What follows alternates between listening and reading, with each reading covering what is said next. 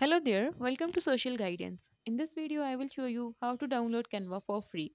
So for this, you need to search for Canva for Windows and then click on the first link. So a new tab will open. Now here you need to click on Download Canva for Windows. As you click, it will start downloading and here it will take few minutes to download. Click on the download icon and now click on the Canva.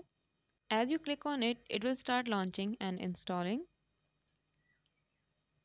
As you can see, you just need to wait for a while. And here the app is installed. Now here you need to log in through browser. Click on open another tab. And now here you need to log in with your Canva account. Once you log in to Canva account, then you will get this notification, continue to Canva app. Click on it and now click on open.